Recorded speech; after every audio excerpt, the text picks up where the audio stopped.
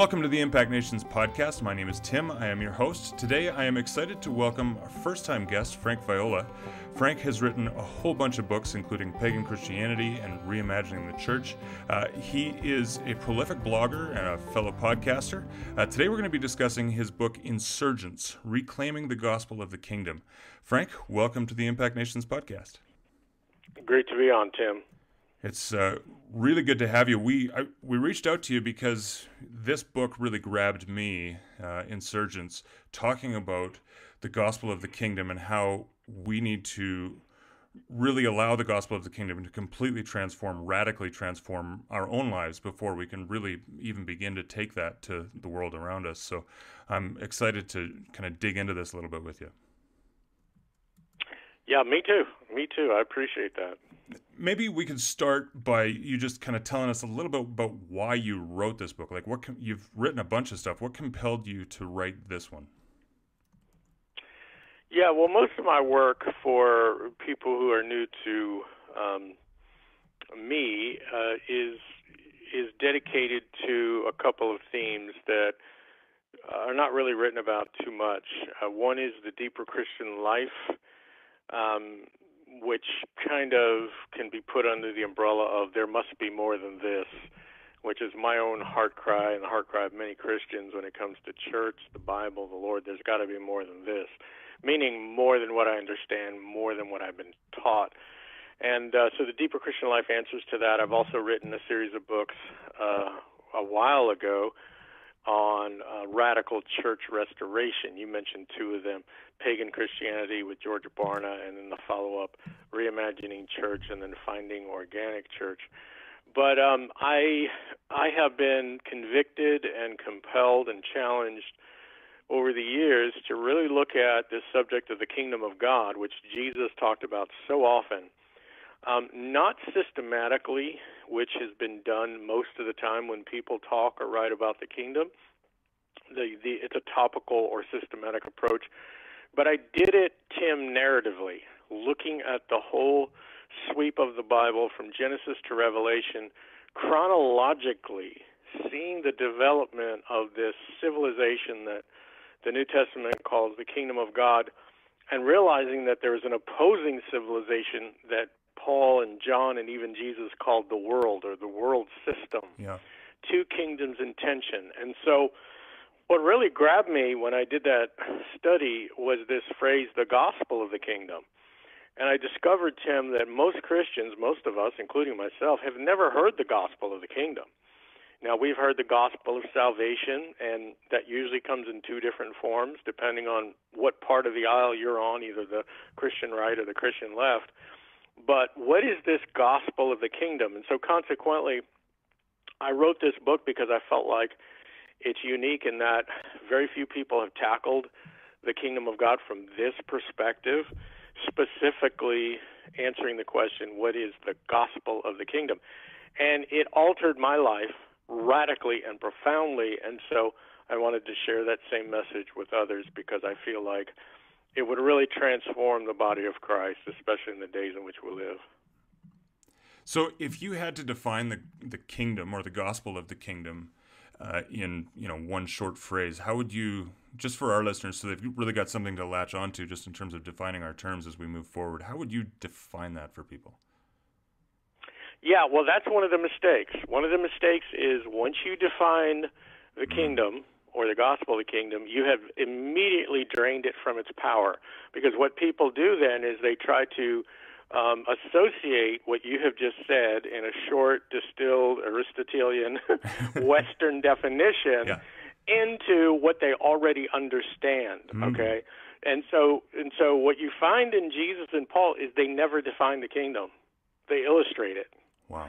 And so Jesus often said, the kingdom of God is like, or the kingdom of God is like, or the kingdom of God can be likened unto. And Paul, what he does is he contrasts it, and he says the kingdom of God is not, and then he will fill in the blank. So what I will say to your listeners is the kingdom of God is not heaven, nor is the gospel of the kingdom about going to heaven, and the kingdom of God is not making the world a better place. It's not about transforming society. That's not the kingdom either. And the gospel of the kingdom is a message that is so powerful that it cannot fit into what we typically hear the gospel as being.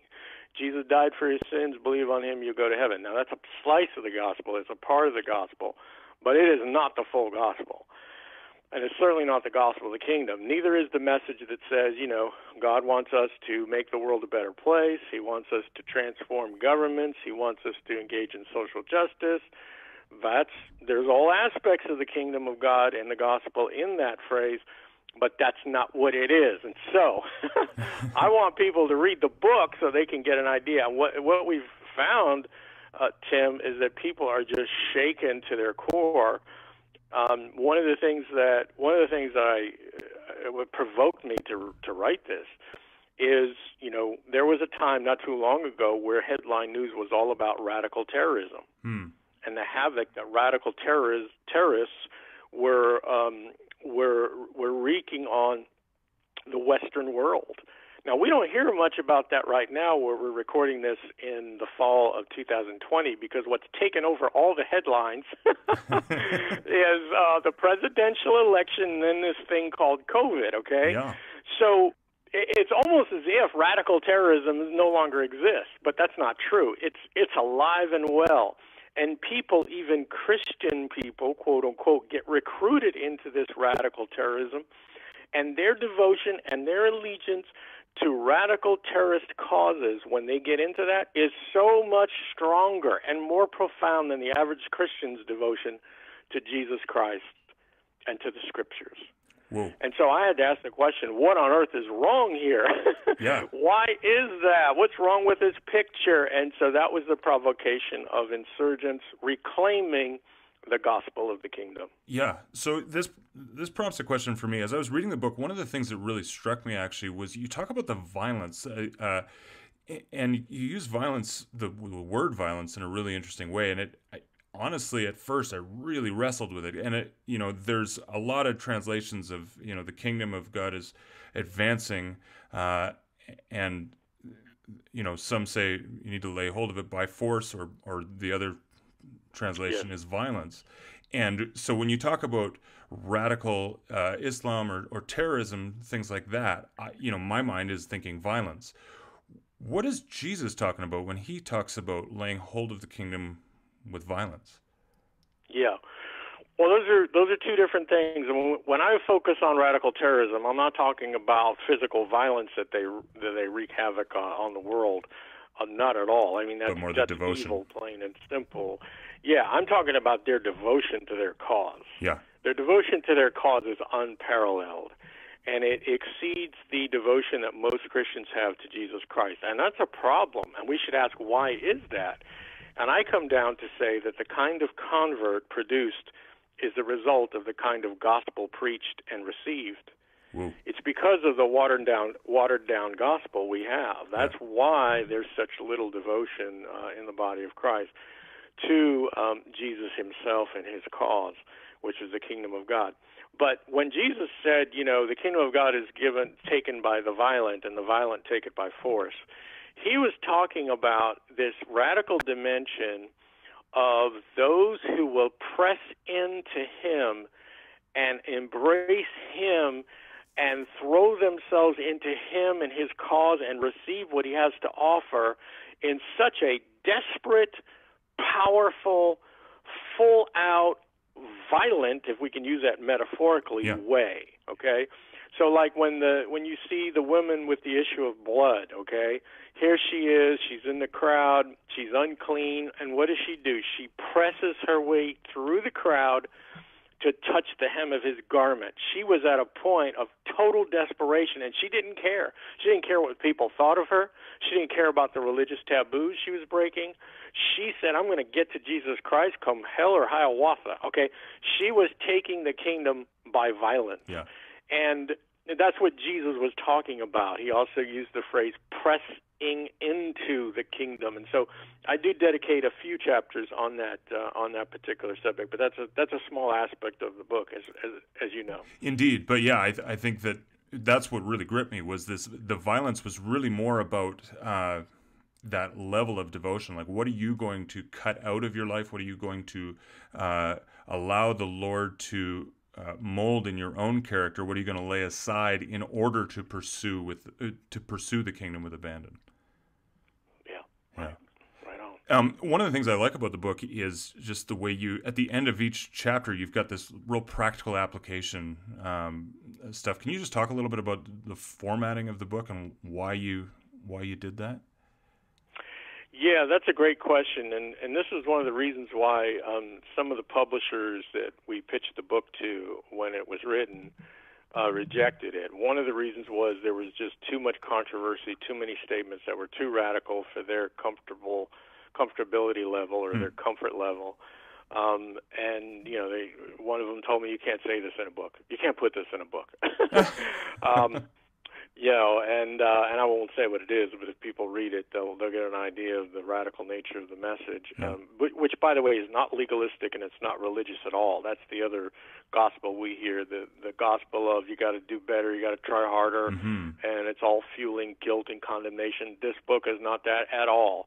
But the structure was very difficult for some of the publishers to get their minds around, because your typical Christian book is written in a way where all the chapters are long, and you might have like a discussion guide at the end.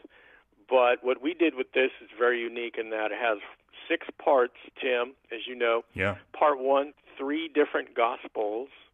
Part 2, unveiling the King's beauty. Part 3, the gospel of the kingdom. Part 4, entering and enjoying the kingdom.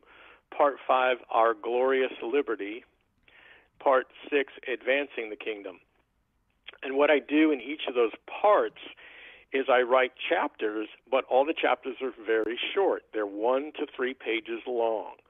Now, I did that for 2 reasons. Number one, I myself hate long chapters. When I'm reading a book, I feel like it's taken me forever to finish the darn chapter, okay? I'm a slow reader. I'm not a fast reader. I'm a thoughtful reader. And so when I read some of these Christian books that have long chapters, man, I'm just burned out. It takes me forever to finish a book. Secondly, the content is so potent, but I want readers to really digest what they're reading, okay, to really mull over it and think about it. And then the other part of the book, along with the short chapters, is there's a taking action section, which you alluded to. And after every part of the book, we say, okay, how are you going to make this practical? You just read some very powerful thoughts and quotes and so forth, commentary on the gospel of the kingdom. How are you going to walk this out in shoe leather? And so what I do is I give readers very practical handles, exercises to actually bring the content to life in their own life. And I feel like this is missing in lots of books. The typical Christian will read the typical Christian book, finish it, and say, all right, check that box. Here it goes on my shelf, and they go on to the next one. Yeah. Well, this one stops you in your tracks and says, wait a minute, let's stop here. After all you've read in what Jesus has challenged you with and what he's given to you, here are ways you can make it practical, all right? And I'll add another thing, too. Most of my readers, the book has done very well, and many people have read it.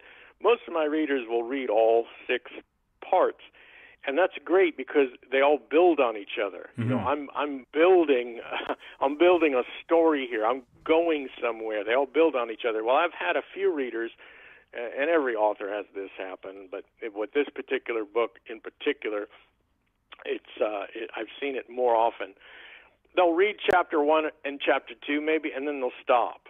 And it's like, okay, I like chapter 1, but chapter 2 really didn't speak to me, and they stop. They don't go on to 3, 4, 5, and 6. Well, here's the thing.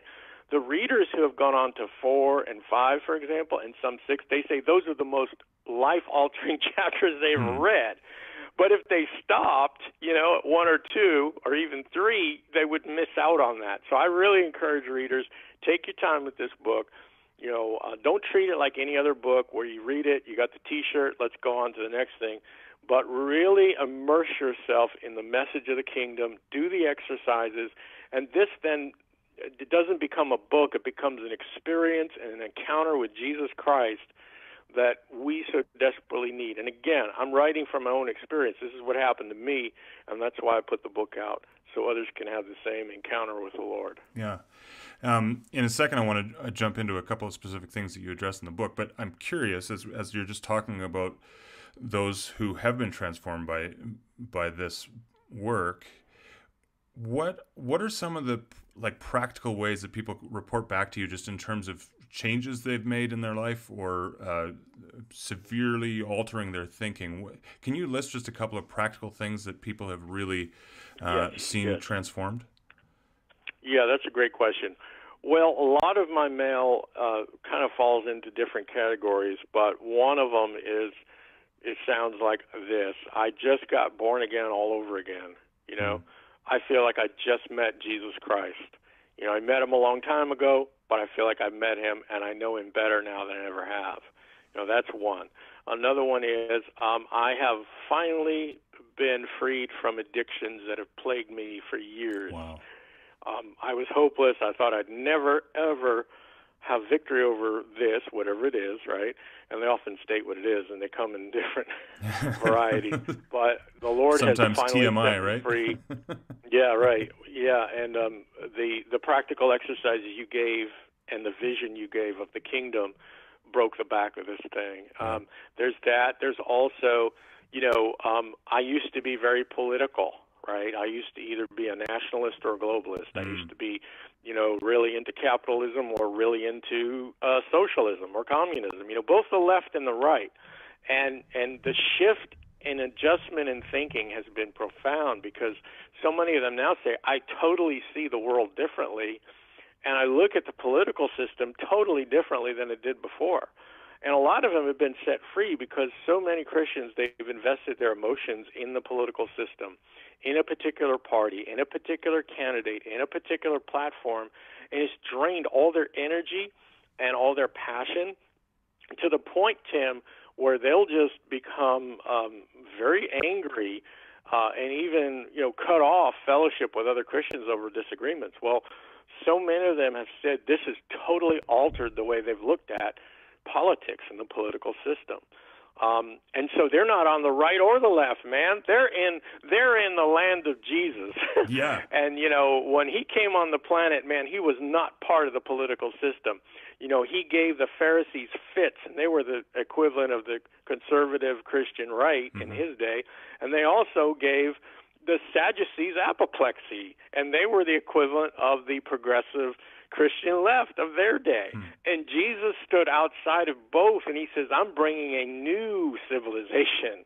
I have a new political system, and it's not part of either, And so we explain that in the book, and it's helped so many Christians who have been so wedded to the political system of our age. Set so many free, and lots of pastors, man, lots of pastors. Some pastors have ordered the book by the cases to give out to their congregations, and some of them are teaching through it, not only in the United States, but Canada and other parts of the world. And for me, brother, I'm just a messenger, right? So and by no means is this book perfect. I wrote it to the best of my ability, but it's so humbling. And it's so honoring to see how the Lord has used the book in people's lives. And lots of young people, too, 20s and 30s. I remember one I got from a mother said, my 18-year-old son has read this book and it's totally altered his life. Another young woman in her 20s said, I wish I had this book in high school. My high school experience would have been different. Yeah, so anyway, it's really humbling and honoring to hear these kind of testimonials. That's awesome. I love what you're saying, just in terms of Jesus doesn't belong to any political party. My pastor recently has been talking about that very thing, saying, look, if you find yourself at home in either political party, or any political party for that matter, for those who are outside of the United States, you're in dangerous territory, because we shouldn't be at home in any worldly system. Yeah, that's right. That's right. With nationalism on the rise in America, are you getting a lot of pushback in that regard? Just you talk about pastors writing to say they've been transformed by your writing, but are others displeased with you, shall we say? Well, here's the thing. This book takes dead aim at nationalism in some places, but it also takes dead aim at the opposing side, Yep. which is globalism. And most of the mail I have gotten was, hey, my eyes have been opened. I was wedded to nationalism, and this has really changed me, you know. It was like the curtain was pulled back, and now I see. But other people who were globalists and embraced the globalist agenda and didn't even know, you know, Yeah. what it was. You know, because you could label something and not be familiar with the label, but you can be experiencing and holding on to the reality, even though you may not know what it's called, right? Yeah. So we have a lot of people who've embraced globalism, and they don't even know that's what it is. Same thing with nationalism, although nationalism is more well-known by its label. But it is, I would say the majority of people who talk about that aspect talk about it more as an eye-opening, insightful look at what they have been holding on to with great passion, and the Lord has set them free from that. Now, I have had a few people, not many, who did give pushback on that, you know, because their country, right or wrong, you know, God wants us to love our country, doesn't matter what it does, and we have to give our allegiance, you know, to the flag of our own nation and all this kind of stuff. But most of those people, Tim, have never really gotten through the book. You know, they've just read certain parts of it, and then if they don't like something, these are the easily offended people. And they read one thing they don't like, and all of a sudden they put it down, and they don't read the rest of the argument. So, yeah, but I do talk about nationalism and globalism in light of the kingdom of God, and by contrast to the gospel of the kingdom.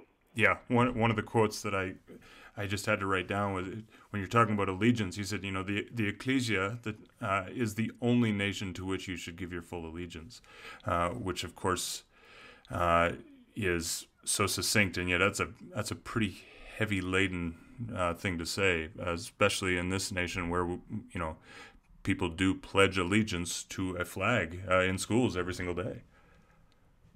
Yeah, and just so people who haven't read the book don't misunderstand, I'm not talking about literally pledging allegiance to the flag. Indeed. That's a whole other conversation. But when I talk about nationalism and globalism, I'm talking about an allegiance to something. Yeah. Right? And you know if you have an allegiance to something if, when it's challenged, you get angry. Wow. All right? That's one of the litmus tests that you have idolized something. And national supremacy is an idol for many Christians. They don't even realize it. At the same token, globalism, the standard of worldwide governmental organization working together to solve the problems of the world, that too is an idol for many Christians without realizing it. And both of these, smack in the face of the kingdom of God, which is a trans-territorial, trans-local reality that have citizens in it who live in every country on the planet, and they are not melded together by any governmental organization or hierarchy. Yeah. You know, the kingdom of God is something totally different, and your quote about the ecclesia is true, although when I use the word ecclesia, and I talk about this in the book, I'm not talking about church on Sunday morning, you know, where you sit in the pew and you listen to the sermon and you say, yeah, that's the ecclesia. That's in competition with the kingdom of God. Well, no, that's not what I'm talking about. I'm talking about something much grander, much more glorious, much more powerful and earth-shaking, and something that God is recovering in our time. So yeah, definitely. One of the statements that I have made is that those who give their allegiance to Jesus Christ truly, not just in pious rhetoric, and to his kingdom, they give their heart and mind to his kingdom, they renounce both nationalism and globalism in their lifestyle. You know, they're not on either side. There's something other, just like Jesus was.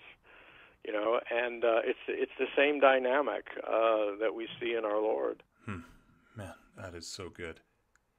Hey, in just a minute, Frank, I want to get us down to the brass tacks, the application of this stuff. But in the meantime, I want to just tell people a little bit about the Impact Nation's 2020 Christmas catalog.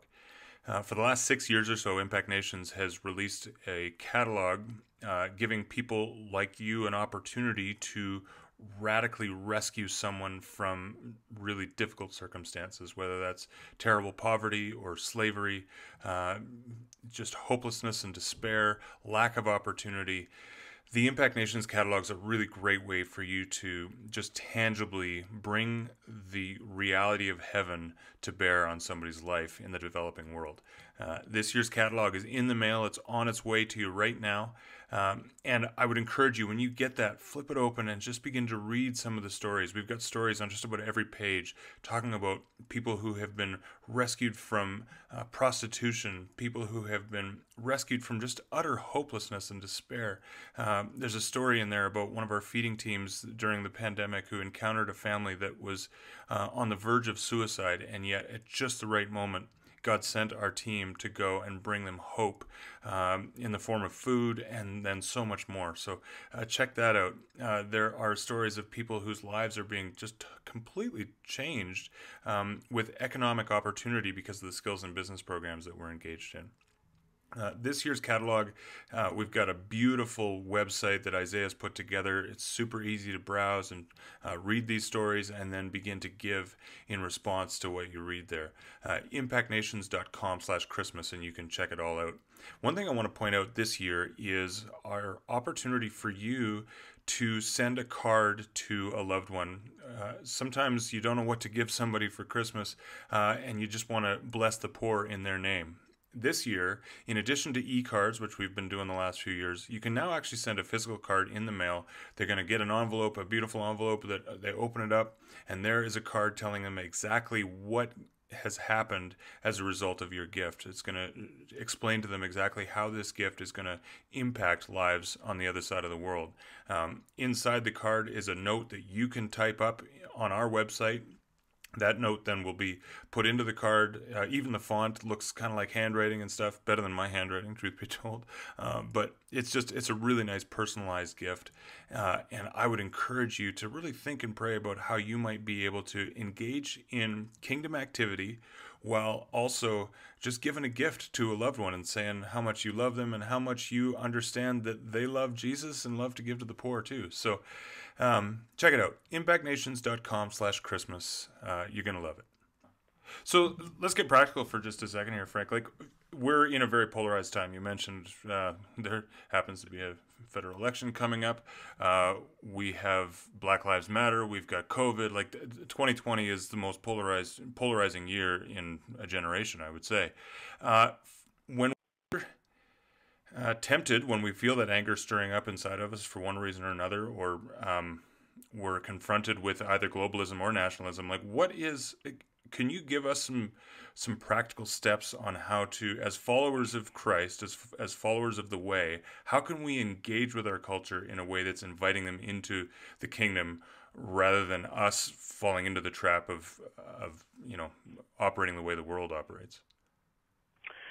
Well, the first answer to that question, as I see it, is whenever you become furious or angry with a person who differs from you politically, especially if they're a professing Christian, that right there is pinpointing something in your heart that you're not in touch with probably, and that is that your political views are an idol, number one. Because anytime we would break fellowship over a political issue or a social issue with another believer, and it includes anger, right? We're talking about being mad, okay? Yeah.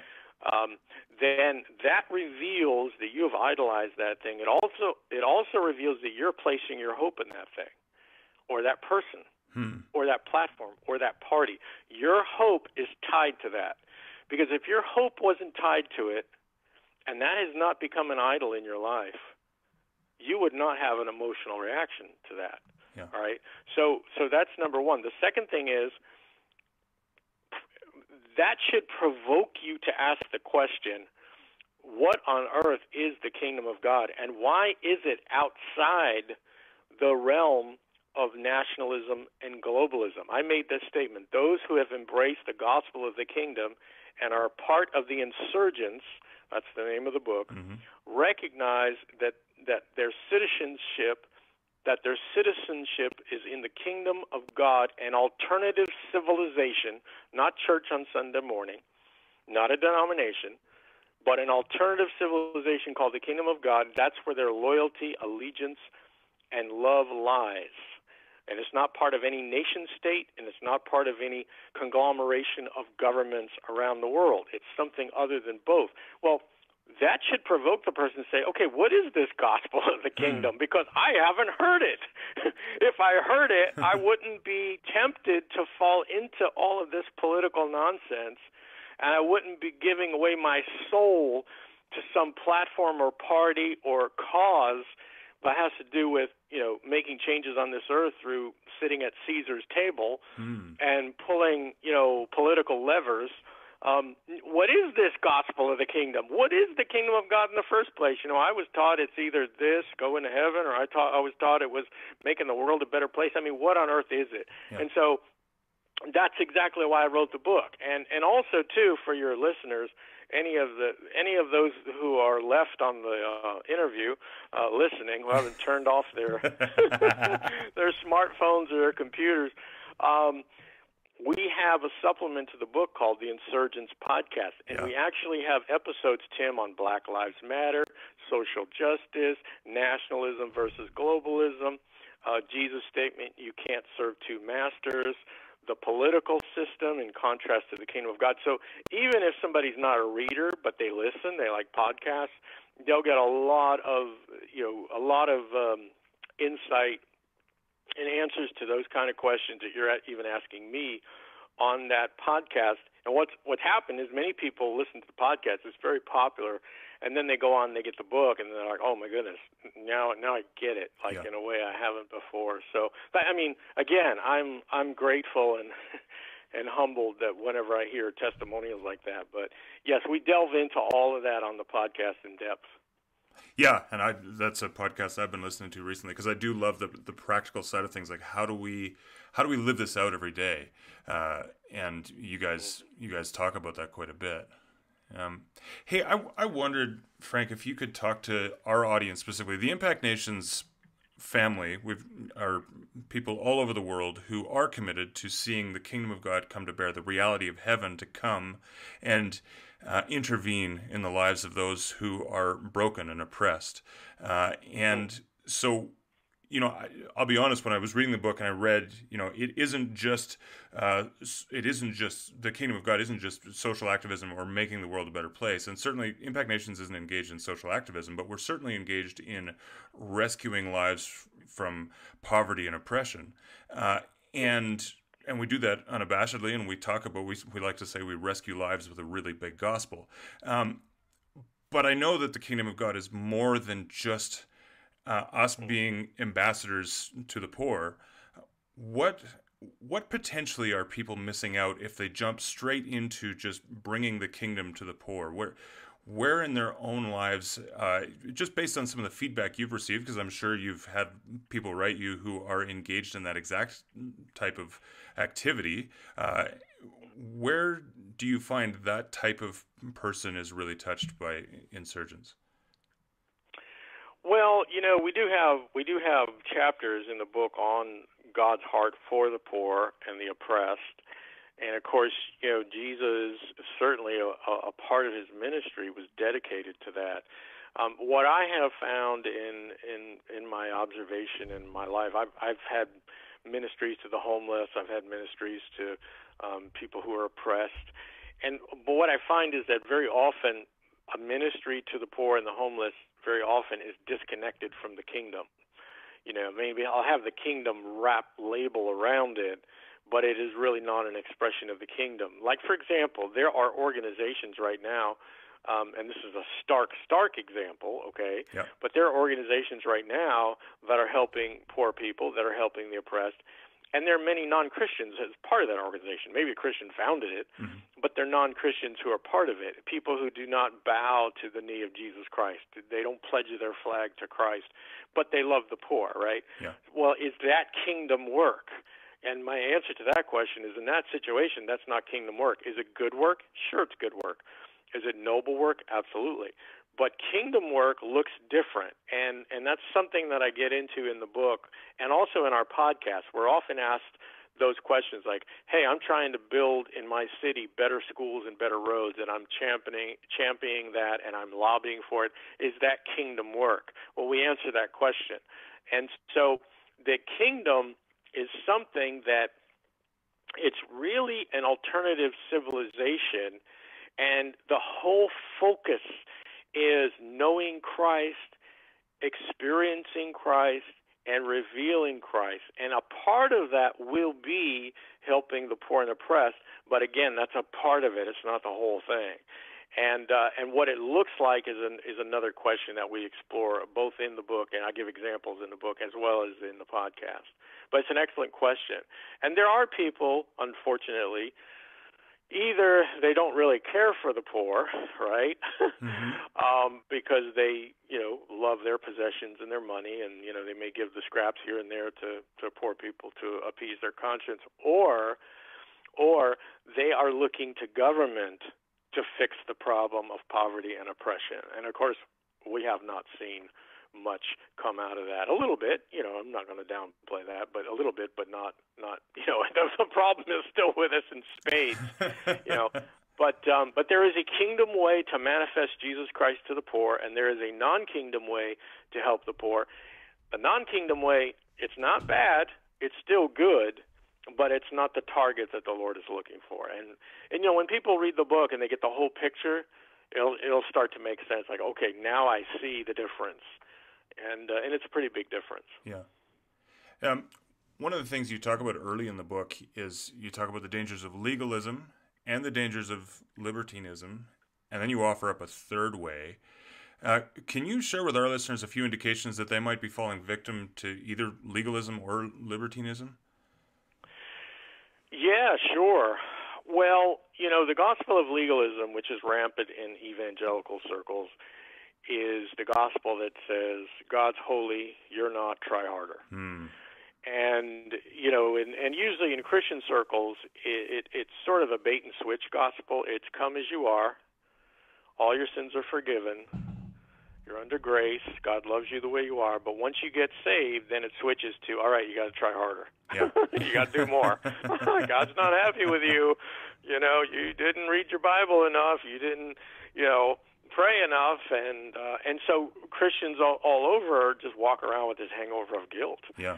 And it's fed by many, many modern preachers. I mean, the typical preacher today in the evangelical world will put you under more guilt trips than a travel agent. And so, what we do is we go into the gospel of legalism, what it looks like. I mean, if you're a Christian listening to this and you feel like God is not happy with you because you're not doing enough, if you feel like you're a pretty lousy Christian and you have condemnation associated with that feeling, if you feel like it takes a whole lot to please God and you're just not there, then you are probably the victim of the gospel of legalism. Now, the other side of that is the gospel of libertinism, which basically says we're under grace, we're free in Christ, so it doesn't really matter what we do. And in the mainstream Christian world, it kind of sounds like this. The main thing that God is interested in is social justice, helping the poor and the oppressed. But what you do behind closed doors, he's not really, he understands you're human, and it's okay if you, do things that are immoral according to Scripture. And, of course, the Bible was written a long time ago. We live in a different society. And basically it's a license to sin under grace is what that is. Yeah. And that you're you have been the subject of the gospel of libertinism, meaning you've imbibed it. If you're living immoral and carnal and you're having a tug of war, one part of you says this is okay, it's normal, it's God's okay with it, God understands me, I'm a fallen creature, but the other part of you is saying, you know what, something's not right with this. I don't feel at peace. You know what I mean? And I really don't know the Lord very well, and I don't have beautiful fellowship and unhindered communion with Him, right? So that shows that you have embraced the gospel of libertinism. Well, what I found, Tim, typically, this is not always the case, but people who have been hammered with the gospel of legalism and just burned out because of it, they gravitate very easily to the gospel of libertinism. You know what I mean? It's the other side of the pendulum. Yeah, it swings hard. And what I do in this book is I treat both. I sketch it out very clearly, the gospel of libertinism, the gospel of legalism, and all of its forms. And then I break through unveiling the gospel of the kingdom, which blows to soot. It blows the soot out of both alternative gospels that we so often hear, and it gives a brand new message. And the result is, on the one hand, it's freedom from the flesh, freedom from the works of the flesh, freedom from the bondage of the flesh and the world system. But on the other hand, it's freedom in the spirit. There's no legalism or religiosity to it. It's really an incredible thing, and that's what the early Christians had when they were walking with the Lord. Yeah. So again, I really like to make things as practical as we can here on the Impact Nations podcast, and so I'm wondering if you could speak to those of us who are making disciples. We're in discipling relationships where we're exploring the scriptures with people who are perhaps newer to the scriptures, newer to walking with Jesus.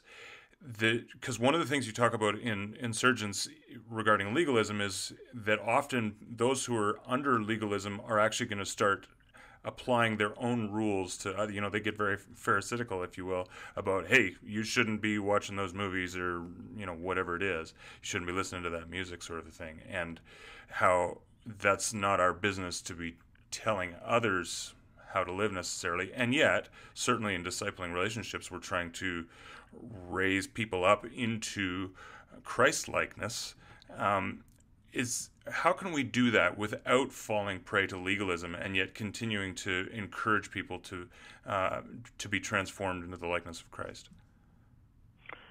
Well, that's a good question, and we could probably spend 2 hours answering it. But just in a nutshell, I would say, first of all, Christians very often are not clear on the difference between God's law and man's law, right?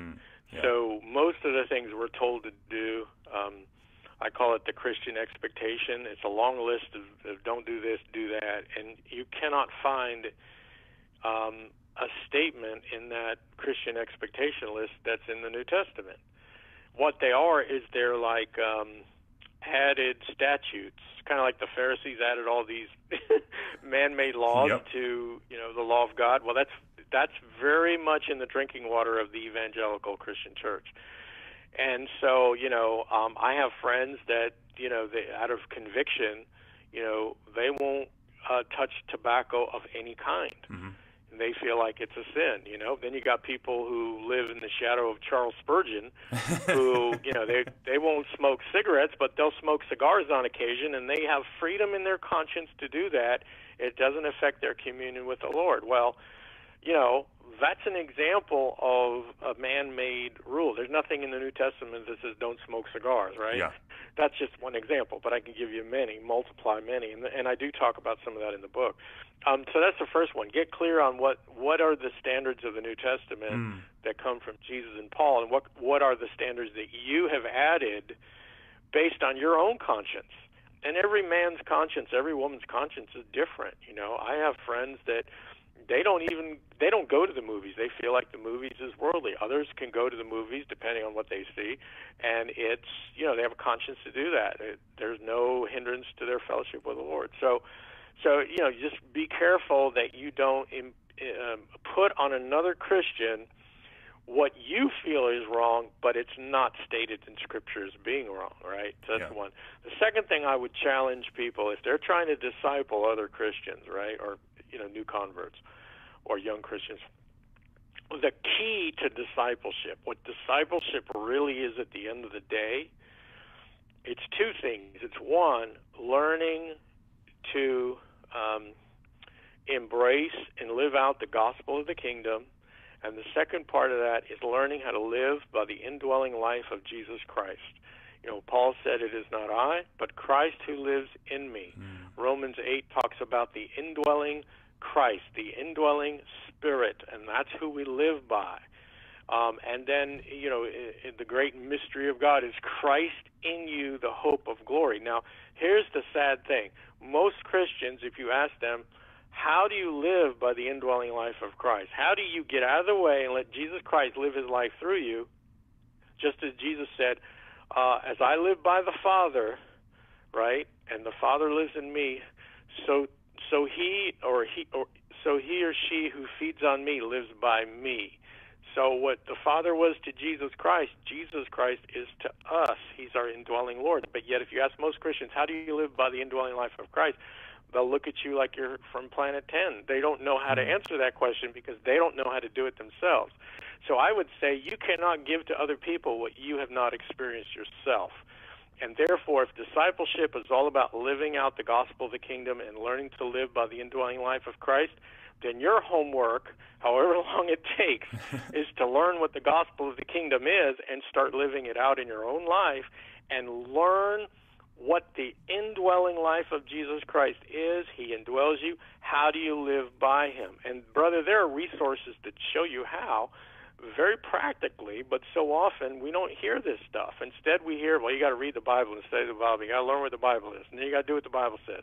Well, that's not, living out the gospel of the kingdom by doing that external exercise, nor is it learning how to live by the indwelling life of Christ. The scriptures show us what these things are, but the real question is how.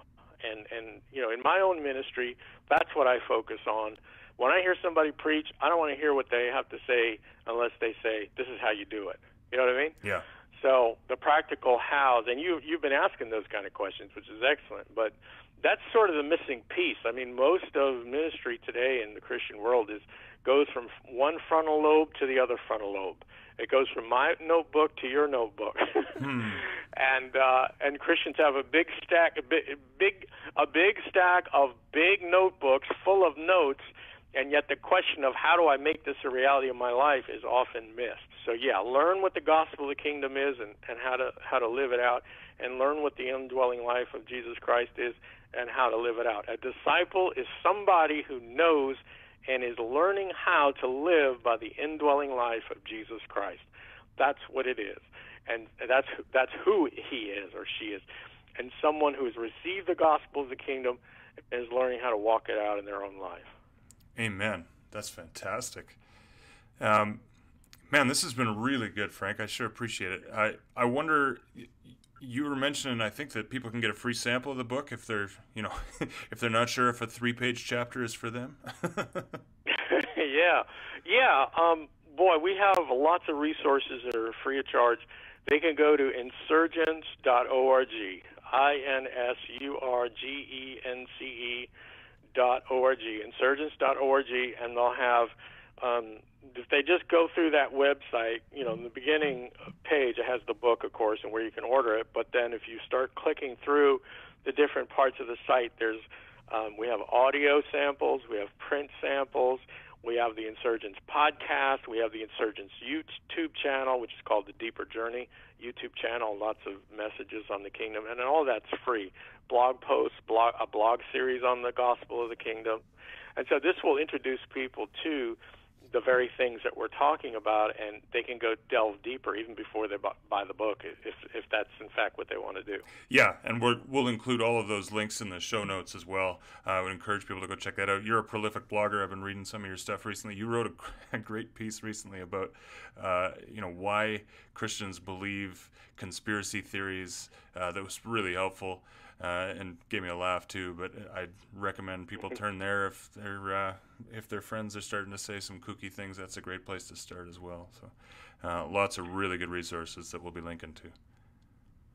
Yeah, I appreciate that, and I write every Thursday to my blog charge to subscribe. It's frankviola.org, and they can read the archives. We have all the blog posts there, including the one on conspiracy theories. Recently, I wrote one called "Don't Give Unsolicited Advice." I read that. Yeah. And I try to pepper a lot of it with humor. So Indeed. if you're not a prune-sucking Christian, you will enjoy the blog. Very good. Are you working on another? Yes, sir. It's due out in the summer of 2021, God willing. It's all about how to handle and go through with grace, and how to thrive, not just survive, trials, suffering, crises, relational crisis, health crisis, financial crisis, just how to go through adversity. And I wrote it because just about every Christian I know, brother, and even myself over the years, has been just going through their own personal hellscape, whether it's, relational, financial, health. I mean, so many Christians are suffering. And so I wrote this book with the discoveries that I have made through my own adversities and trials and tribulations, and I hope it encourages and illuminates and enlightens lots of God's people. I've tested out the chapters in a close circle of friends, and I think it's really going to help people. Awesome. That's great. Well, we'll keep our eye out for that too.